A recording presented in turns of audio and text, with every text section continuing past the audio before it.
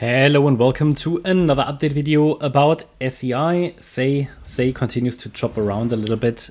Saw a dip into the yellow previously communicated support area earlier today. We had a little bit of a sell-off there. Bitcoin has come down a bit, has basically in the vortex dragged a lot of other coins down. I have to say, though, this was by far not yet strong enough to confirm that a much larger correction is unfolding.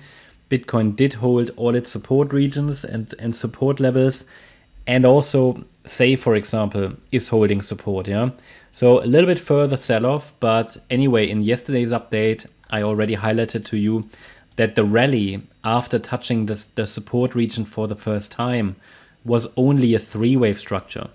So honestly, the move down, technically speaking, this wave 2 might have completed this correction. Yeah, a bit too early to say, of course, but this could have been an A wave. The move up, a very clear three-wave move in a B wave. The move down, possibly a C wave. Possible. Yeah, it's definitely a three-wave move down. And what can we often say? That an A wave has roughly the same length as the C wave, or basically the other way around, because the A wave happens first. So what we can do to check that, we take the length of the A wave, we go to the high of the B wave, and like magic, the 100% extension level reached at 79.9 cents. Probably a coincidence. No, but it's the same length, wave C and A, great proportion, and that could mean the C wave has bottomed, obviously, or the wave 2 has bottomed with the completion of wave C. Obviously a little bit too early to confirm that really, but it's worth watching it, because then a third wave to the upside now could take the price higher, and we might see a break above the B wave high. That would be a first indication that a low has formed. That's a break above the 96.1 cent level. And a break above the 96.1 cent level could then lead to a third wave rally, or would at least suggest that, confirm that this is unfolding. However, we would also need to see a break above the descending trend line and a break above the wave 1 high. They are all very close together. I mean, the wave 1 high was here at around 98 cents. And then it can take off. If it follows through successfully, then the third wave, let's just double check that. The third wave there in yellow should reach, based on the current price data, should reach the $1.42 level minimally in wave 3, minimum.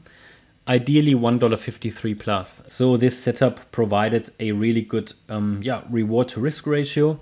And basically all we need to do now is to see if the price can follow through and break above this B wave high.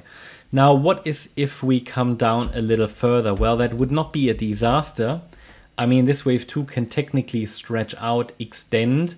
As long as we're holding the 67.7 cent level, there isn't really anything, let's say, that would make me consider that this scenario has to change.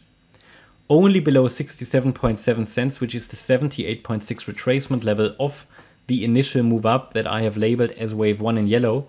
Only a break below that would suggest that we are going to see invalidation. The invalidation point is the beginning of wave 1. So that's down here at 60.8 cents.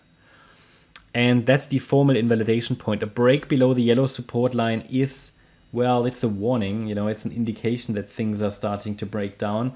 But really the confirmation is a break below the beginning of the wave 1. But what does that mean? I mean, if that happens, yeah, the 1-2 setup is invalidated, but we are probably just dipping back into the support region and wave 4 is resetting. And the lower support region is then for the wave 4 reset. And the support is between 63.5 and 51.9 cents. That means only below 51.9 cents, this chart is probably getting a bit bearish. Until then, this is a bullish range. We're holding above support. The further away we move from support, the better, the higher the profit for anybody who wants to sell, get a scale out of positions. And as we're heading into support regions, I think it can be quite useful to add positions.